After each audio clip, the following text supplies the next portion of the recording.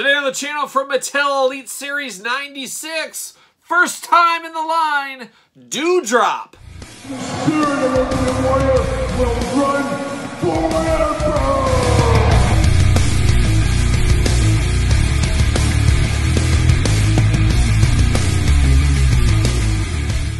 Welcome everyone, Kyle here, and welcome back to the channel for another Mattel Elite Series 96 unboxing and review. And today, we got a first time in the line, we've got Doudrop. But remember, for all your modern day wrestling figure needs, be it AEW, be it WWE, make sure you're hitting up Ringside Collectibles. Use discount code Kyle, save yourself 10%. And of course, we're going to do this review like we do all the other reviews on the channel. We're going to take a look at the packaging, we're going to talk about it, we're going to unbox it.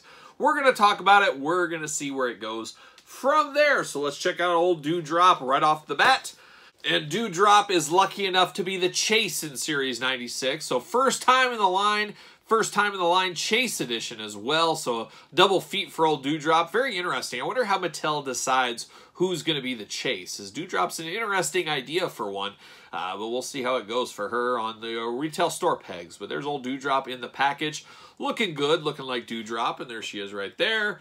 Doudrop down below. Now, this is an older incarnation of Doudrop, and she has changed her gimmick up a little bit. More of a bad gal, I guess. I was going to say guy, but I guess bad gal. Teaming with Nikki, almost a superhero. I think they're about ready to break up on current TV, but we'll see what happens there. WWE logo, Elite, Series 96, of course. There she is in happier times right there. Used to be, what, Piper Niven? Is that what it was? Piper something over there. Piper Niven, I think, in NXT UK way back in the day. Certified authentic, of course, True Effects, Mattel Elite, and Doudrop. And on the back, there it is, a little glamour shot in the ring, tail of the tape, a little blurb. We got the cross sell. We're unboxing all these on the channel, and we will unbox the Chase version of Doudrop in the final video of the series. We'll unbox that, and then we will rank the entire set from my least favorite to my favorite, so stay tuned for that one. But let's see what it says on the back about old Doudrop from Ayrshire, Scotland. Beautiful this time of year. Oh yes, trust me, just take my word for it. Height 5'8", finisher, the electric chair face buster. After SummerSlam 2021, the no-nonsense Scottish powerhouse began to pave her own path to superstardom. And she had Eva Marie with her at first, if we remember back to those days. So she's done a few things. She's done a few things in WWE. She's been around a little longer than we thought. I mean, going back to NXT UK, she's probably been with the WWE organization, I don't know, 4 or 5 years now, give or take, something like that. So very good for her. Very good for her. Let's pull her out of the package. Off to the races. See you later. Off the ceiling. Goodbye. And we got the old plastic prison. There's old Doudrop in blue. Oh, she's in blue. Pop her out. There we go. Uh-oh. We're locked in. We're locked in at the hand. We've got to free her. We must free her. Uh-oh. I'm not sure how to free her, though. Got it all messed up here. You got to be careful with these figures. You guys know that. We might just have to pull it. We might just have to pull it out.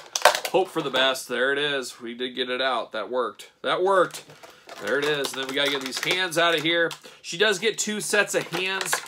I don't know about these hands. See you later. Off to the side. That was a pathetic see you later. Pathetic. But we do get extra hands with her. We get 2 gripping hands. She does come with 2 fisted hands she's ready to throw down. And of course, her being the Chase edition, got to mix those hands up between the 2 figures. Make a little point of difference. A little another point is what you got to do. But then we get Doudrop out of the package. And speaking of hands, that's the first thing that kind of draws my attention. She is very much like some of the other female larger ones. Nia Jax even to some extent. Where these little hands just don't work. I think Chyna had the same problem with her elites. Since Doudrop is bigger than your average female wrestling figure, she needs, I guess, man hands for a lack of a better term. She needs bigger fists, as these are the fists they're going to use for any woman wrestler, and they make her look like she just has really tiny hands. So I might play around with that, see if I can find some better hands for her that might work a little bit better. But let's break down this figure first. Let's look at the head. She just got the little pom-pom type things going on in her hair. That is interesting. She doesn't do that anymore, as we see on WWE TV. Got long hair down in the front. Good representation. I don't know if I could tell you it's Doudrop 100% if somebody just gave me the head, but I think it does look like her when you add the whole body together.